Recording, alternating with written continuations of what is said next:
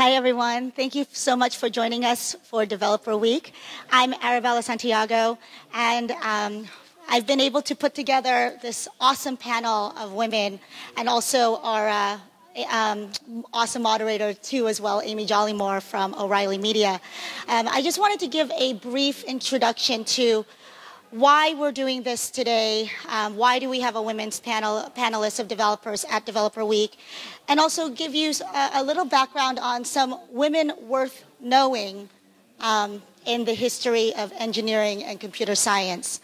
And this means a lot to me because I'm not a woman engineer, but I do love technology and have worked with startups and have been a technology fan since the days of Roberta Williams, who's pictured there. She was the co-founder of Sierra Games, which did King's Quest. And when I was 8 years old, I used to play this game all the time, and from the first game to the last game. The last game of the series was 8 games. So she was very prolific, and she's definitely someone who means a lot to me in my career. And also, one of the inspirations for this panel talk was Megan Smith. She spoke at another conference a couple of weeks ago, and what she said is there is a lack of exposure to the work that technical women do. And as someone who's a non-engineer, I think that my skills do lend to helping expose the women who are making an impact in this world, and in particular today, technical women developers and software engineers. And so this is a tribute to her talk a couple weeks ago, and hopefully that anybody out there who does have the power to help showcase women's impact in the world, that you would do so and help diversify your team and also your anything else that you're doing.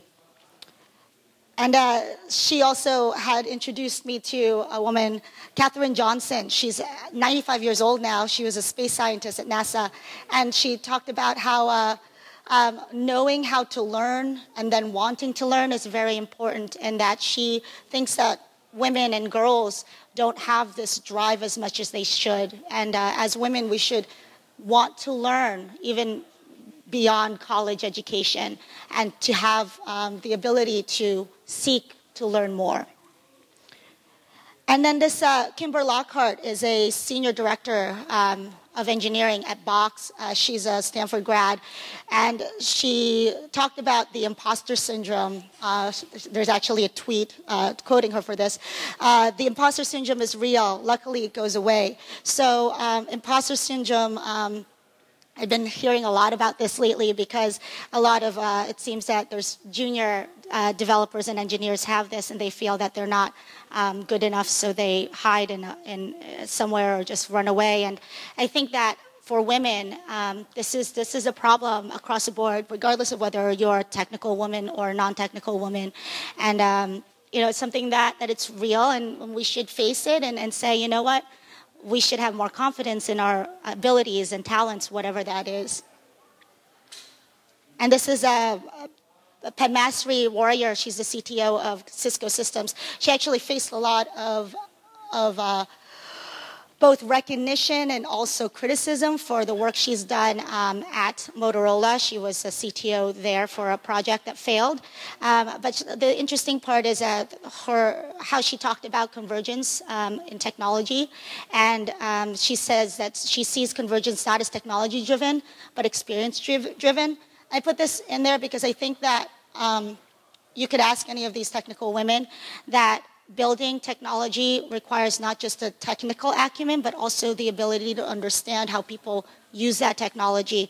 And somehow, some way, we women understand that, and we are also empathetic to users, the way users use technology. And putting that all together makes you a very powerful person and a very important person in a team when you're building a product. And again, Roberta Williams. So she says that throughout her career, she actually didn't face any problems as a woman in her field. Actually, men were fine having her on the team. I think that what she did say was women have to do more to put themselves in the industry. So it's sometimes it may not be the rest of the world. It's actually you yourself holding yourself back. And so we have to make that extra effort to do that. And that's what she said. And I'm sure you guys know Grace Hopper. If you don't, you should. She is a computer scientist and a Navy admiral. And there's a Grace Hopper Foundation that does a lot of work with Google. And so she says it's easier to ask for forgiveness than it is to get permission. I've heard this over and over again in the startup industry, and not until I put together this slideshow today did I realize it was coming from Grace Hopper. So that was from her. Just know that. And this was a last-minute addition. Thank you to Jennifer from Yahoo. I had to give it to what a lot of people call or dub the mother of the internet, but Radia Perlman, she's a network engineer, and she works for Intel. She says, don't call me the mother of the internet. Well, that's just because she founded, what is it? Spanning tree algorithm. Yes. Spanning tree algorithm. See, I can't even say it, but hey, that's awesome because I understand that, hey, without that stuff, we couldn't have the internet. So awesome. Mother of the internet or not, she's made an impact in everyone's lives today. And so I just wanted to say thank you, and thank you to DeveloperWeek SF for giving us the opportunity to be up here, and also thank you to these amazing ladies who will share their experiences with you. Amy Jollymore from O'Reilly Media.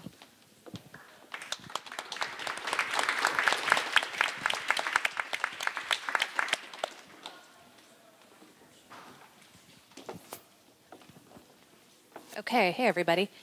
So I'm Amy Jollymore. I'm a development editor from O'Reilly Media, and my job is to help authors and other talent focus and shape their ideas into books, blog posts, conference talks, and videos.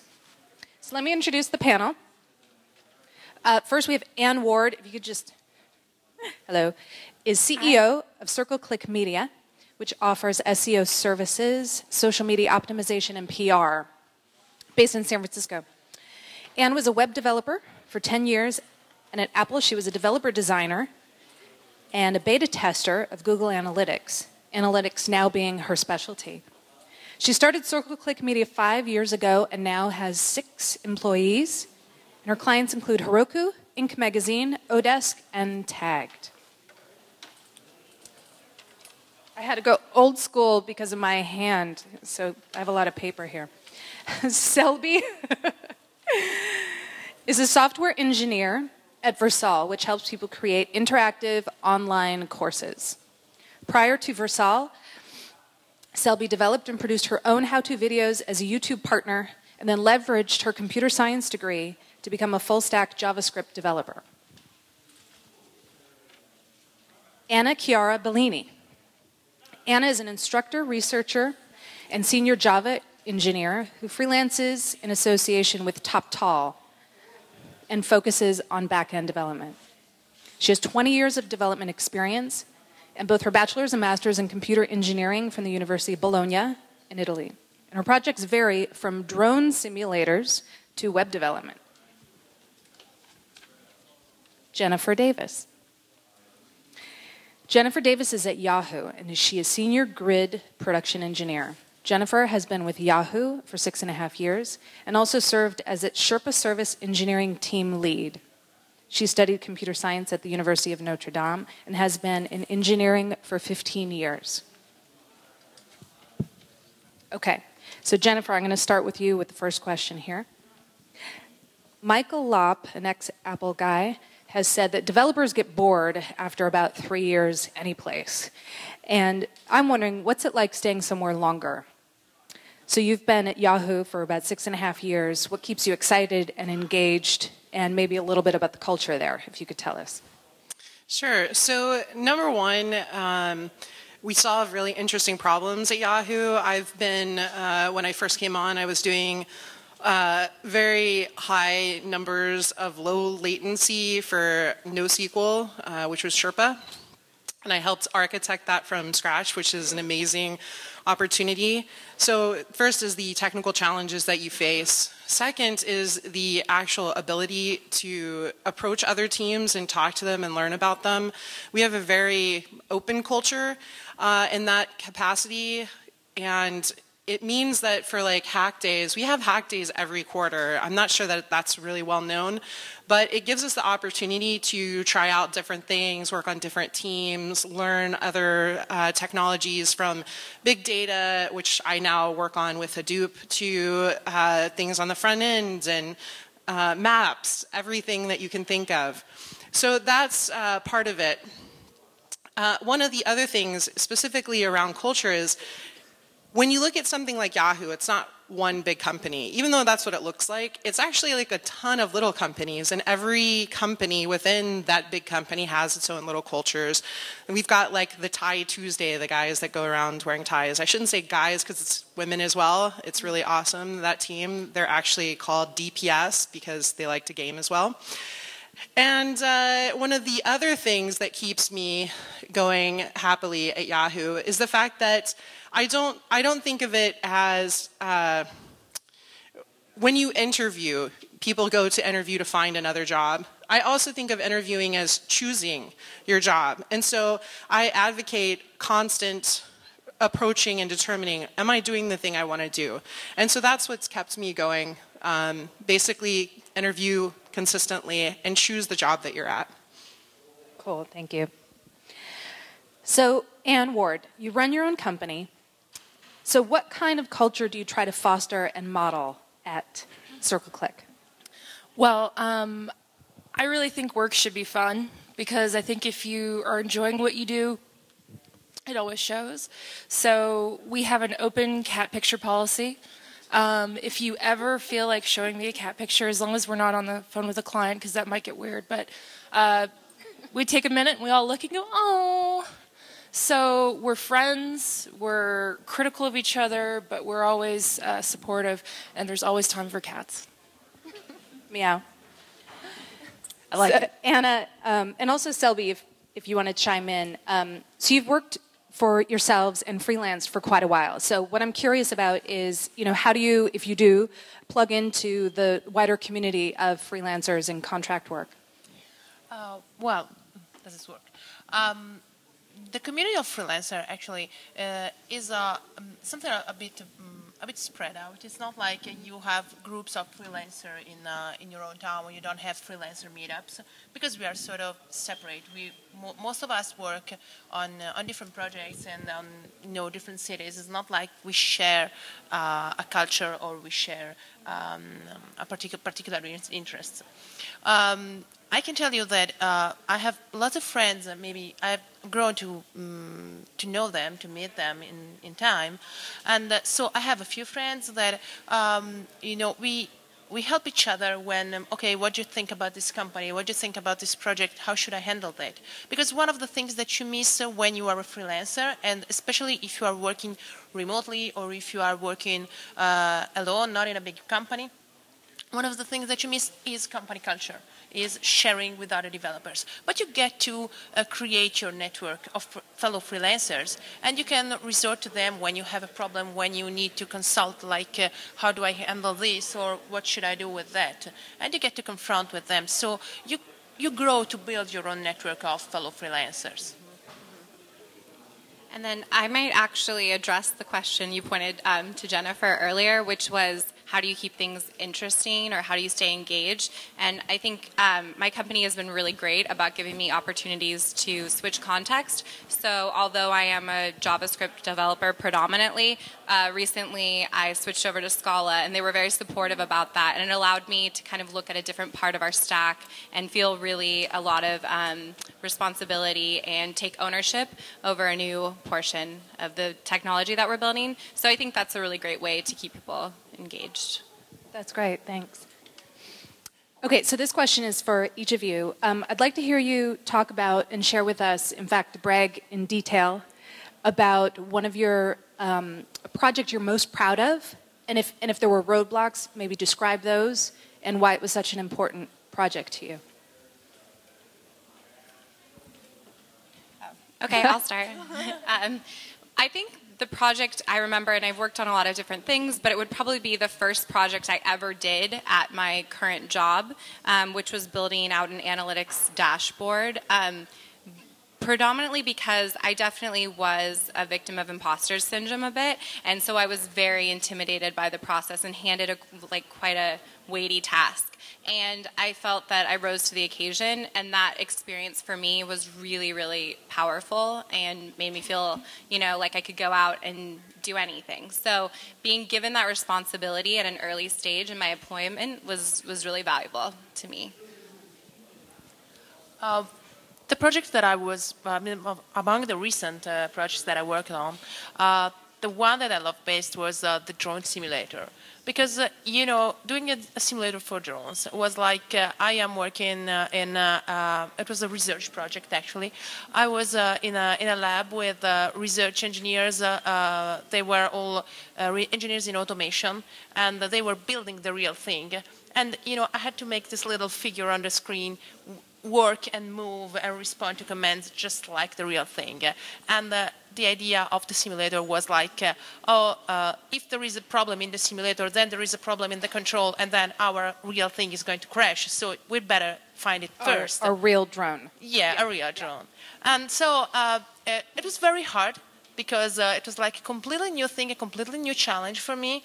Like, I had been doing web development for the years before, maybe 5-6 years before, and this was a complete change of project and of problems, a complete change of language, because I had to understand the language, I had to understand what they meant. The domain for me was completely unknown. But in the end, it was very empowering, because I was always saying, but do you see, I have this problem. Yes, it's your simulator that doesn't work. No, I tell you, the simulator is right. No, it's your simulator that doesn't work. And, a couple of months later, when they started noticing that actually the drone had a problem, the real drone had a problem when it pointed in certain directions, I said, okay, come on, guys, I told you there was a problem in the simulator. But, it was really hard, really challenging, and it was 1.5 year project. And, very hard to do, but, some of the things that you say, okay, I was able to do this. And it's a real man world, that one. Like, women are like, what are you, a woman in this place? And, I really had no problems, but it was just weird for them, probably. But in the end, it was really, really good. Cool. Nice. So since this is a developer conference, I'll tell a development story. My first time working at Apple was actually in college in tech support, and we had to troubleshoot a lot of wacky things in between the launch of Mac OS 9 and OS 10, which we now all know and love today. And I'm going to tell the story also because I see so many Apple logos shining at me. So it was a real pain in between that sort of OS 9, OS 10 limbo. And so if you're somebody talking to someone all day on the phone troubleshooting problems, it could be OS 9, it could be OS 10. This thing would just launch and it would just tie up your computer. Our hardware was not as good back then. So I wrote a JavaScript that disabled the launch of Classic so that I could troubleshoot my apps and not worry about other things launching and hanging my computer while I was on the phone. And it got so popular, it was used by a lot of other people around Apple in my department. I got promoted, went off and worked for another startup, and then came back. And one of the ways that I got into the position I did, which launched my career, was that they knew that script. They knew it, and they were like, oh, yeah, that was clutch, thanks. Because there was this month where development just couldn't get it to stop launching. So by solving a problem that I saw and being bold with sharing it, I was able to elevate my career in ways I could never have understood at the time, and it put me on a whole different path just because I was like, oh, problem, fix it. And I still do that today, so. That's awesome. Thanks. So I'm going to tell a slightly different story. And my proud story actually starts with me saying I thought I was a failure. And the reason is that, it's a good story, I promise you. So you'll see, it's good. So I've been at Yahoo for 6.5 years, and for the first 5 years I was doing, or 5.5 approximately, I was doing Sherpa. And I finally left Sherpa, and I just felt like, I failed. I left and I wasn't done because, you know, it's a big project. And yeah, you know what? Sometimes projects are never done and you have to hand it off. And what I realized is that on reflection, as I look back and I compare what I created with Sherpa, because I joined when there was no Sherpa, and what I created with a team, because I'm very much a team person, is that we created this product that had really great features. There's nothing out there in the market like it from a NoSQL standpoint. It scales easily to other colos. When a colo is getting retired, we can easily knock it down. We had meta information. There was no single point of failure like with Hadoop where you have like the name node, single point of failure there. It was, and it is still an amazing team with an amazing product that we built up over time, starting from that first day when I came in and I was like, well, yeah, you have to be worried about the rack location and not having people have everything on the same rack and people kind of being like, oh, yeah, that's a good point. So we built up over time, I guess I should say I worked with the team to define what this project was going to look like. And when I left with a team that was able to support and continue supporting a product that has millions of hits a day, providing back-end storage for almost every single product that anybody uses at Yahoo. And so that's why. It starts with, I thought I was a failure when I left, but the reality was it was a really great success. And sometimes we have to recognize that you don't necessarily get everything done, but you get something done, and it is amazing. Thank you. And that was interesting how you switched from we to I and kind of took that. I mean, I think there's a lesson in that for, you know, those of you who want to hear about, you know, women in IT, and some of it is pushing ourselves to use a different language when describing our accomplishments. So that was really interesting. Thank you. In action. So there are not two roles for women to play in technology. There's not just the princess or the bitch. So let's talk about how women lead. How do you each empower yourselves? You know, how do you own your own power, take charge, embrace your success, and lead as you craft your careers? How do you think about that? You're looking at me. You're looking at me. Okay, actually, you made me think, when you talked about this, you made me think about one peculiar situation that I lived. I was working on a project. I was there for 3 years. And I was still a freelancer, but I was working mainly in the same place. There was a guy, and there was a hierarchy of people, you know, people with more responsibilities and people with less responsibilities. And I had a hard time taking, like, okay, I get this decision because I know it is right. You often risk becoming, you know, okay, but if I brag too much, if I ask too much, then they're going to call me bitch. It was a hard time saying, okay, I do not care what they think. I just know that this is right, and I have the responsibility, I have the role, I am going to do this. Mm-hmm. And, you know, it's a moment that I think back to when I need to stand up for what I think, and I think this is right, so I do not care what you think. I do not care if you call me a bitch. I do not need to be thought of as a princess. I know what is right. I know my ideas. I know what I have to do. Maybe I am wrong, and this is okay. But if it's my responsibility, then I will take it, and I will step up to it. And so it was like this guy was like saying, oh, but oh, come on, you overcame my decisions. And I stepped up. It was something like taller than me. And I looked at him and said, yes, I have the role too. And it's my responsibility, and I take it. And if I'm wrong, I am wrong. But, you know, it was just the first moment when I understood that I was the first one not to make it matter if I am a woman or not. Mm-hmm. That was the point. Okay, I am your superior. I take decisions. And I do not care about princess or bitch. And that was the moment. And that's the moment that I think back to when I need this kind of power. Yes, I've had this similar moments where you sort of wrestle with, well, what do they think of me? And then I realized they're not thinking about what I'm thinking of them. Like, hello, I need to stop asking permission. I'm writing the checks here.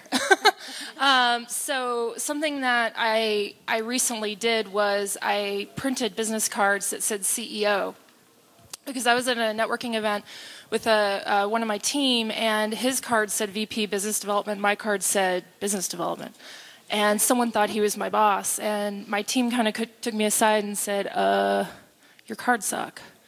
I was like, okay, fair enough. They're like, you're the CEO. And I was like, all right, well, I guess I deserve it now. So this month I printed finally, but that illustrates your point that even though I know I'm powerful and I know that I am an influence in this town to some degree, which all of us are, I couldn't own it. I couldn't fully own it until I was like a little browbeaten. CEO. And I love giving the cards out now. Love it. That is so awesome. So I have a slightly different take on this question. And one of the things that I was inspired 2 years ago, I was at an O'Reilly conference, Velocity, and there was a women's table. And I realized, talking to these women, how fortunate it was that I'd had this experience to be able to reach out and talk to people, because they made me realize, you know, my career is something that I am responsible for. I am responsible for leading myself. And I started really thinking about it and thinking, you know, we're all leaders, or we can be. It doesn't mean that we necessarily take on that responsibility, but we are responsible for ourselves. Just like I said before with the 6.5 years at Yahoo and constantly interviewing, I'm choosing the company. For me, I am the CEO of myself, my company, which is my career. And so once I realized this, my efforts in leadership positions became much more smooth. I realized, like, by owning my own career, it was less about asking permission and getting people to come on board, but showing the way. And that was how I found a lot more response from my fellow coworkers, that I found people following what I did versus having to convince them to do what I wanted them to do. I love that. Your own CEO of your own. Yeah, that's awesome. I have not taken on leadership roles professionally, but I do work in a flat team structure. So I often have to kind of negotiate in a room of men, you know, given sort of different tasks, how do we want to accomplish this? And I'm fortunate to work in a culture where the men are very, like, supportive. If I voice an opinion, I don't feel that I'm ever being read as a bitch. I'm certainly not a princess. I don't get everything I want, but I've kind of learned that I'm the only one who's going to look out for my self-interest, and if I don't speak up, it's not going to happen. And so I feel really empowered in my workspace, and I feel fortunate because I know that there are definitely work environments where that's not the case. But I do feel that it's my responsibility to seize that opportunity and speak up. And kind of like was, you know, said before me, don't worry too much because they're not really worrying too much. So you can't be concerned about making everyone love you all the time. Right. Yeah, it sounds a lot like a common thread here is self-concept. And just deciding that you're in charge and to not worry about the thoughts of others that others aren't even having. So traditional career trajectories tend to be up, up, up, like going from the trenches to the corner office. So what I'm wondering is there a new path emerging that looks more like a series of so-called lateral moves clustered together that actually are equaling what is a satisfying and successful career? What are you guys seeing and thinking about as you build your careers? So I'll take a stab at this one. I think this is a question that's really important, and I think it is something that's starting to shape itself now. A lot of companies do a really poor job in terms of providing a path of growth for engineers. You don't have to be a manager in order to gain prestige. I've had interesting conversations where fellow engineers that I'm like, you're so brilliant, and they're like, yeah, I can't wait to become a manager. And I'm like, but you would be a horrible manager because you're not a people person. So Yahoo has worked really hard to do this and try to frame what the path looks like, and they still haven't figured it out. It would be interesting to know about other companies that are doing this, but it's not that you want to be, as an engineer, you don't necessarily want to be an architect, right? Because an architect might be the planner person, not the doer person. And so the reality is, for me, again, I look at it, I'm the CEO of my career. I get to choose what I want to do. And I don't care what the label is. I laugh about different labels. Like today, I am the ECMAScript dermatologist, apparently. So that's not what I am, but it was very interesting. So titles, to me, don't matter. And I'm really interested to know later if you guys actually share that kind of feeling, too. For me, personally, I think defining the path is not anywhere near as important as being open to it.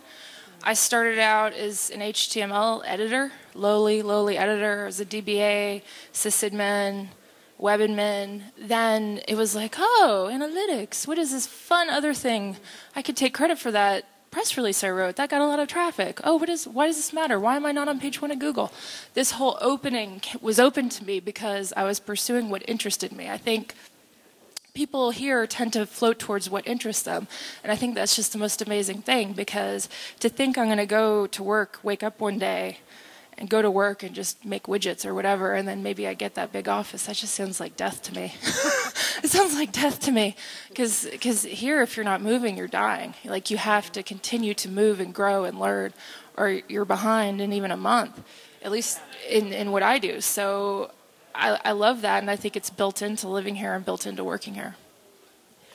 I find it rather interesting that actually we have very different careers, but after all, we are seeing them almost in the same way. Because what I could tell you about my career is that I've had a very winding path.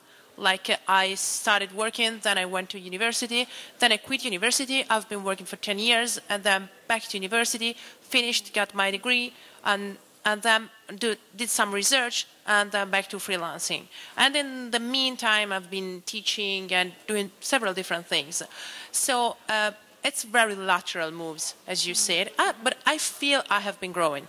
I feel I have been growing so much. I think I have been floating, as Anne said, towards what interests me. Yeah. Keeping myself always interested. And if I get bored, then I call it quits. I'm one of those kind of people that get bored very easily. 3 years is a long time to get bored. I get bored probably sooner. But, you know, the good thing for me about being a freelancer is I really get to choose. I need some time to learn a new technology. I just take it.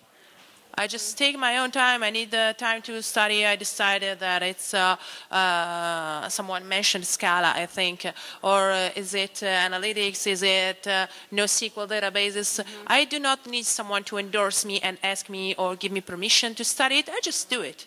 And then I find a job, I find my way. So I think what's interesting is that we all see it in the same way, more or less, that we are going always towards what interests us. And some women, I mean, in general, people, but me as a woman, I am particularly sensitive to aggressiveness. If someone just has a louder voice than me, okay, most men try to overcome by just talking louder. We cannot compete on that, and that is stupid. But on many people, like maybe right now not, but when I was younger, for me it was a big problem. It was very easy to shut me up by just talking louder, and this is one of the things that shouldn't be done. And the other thing that really bothers me is stop thinking that you are at your bar.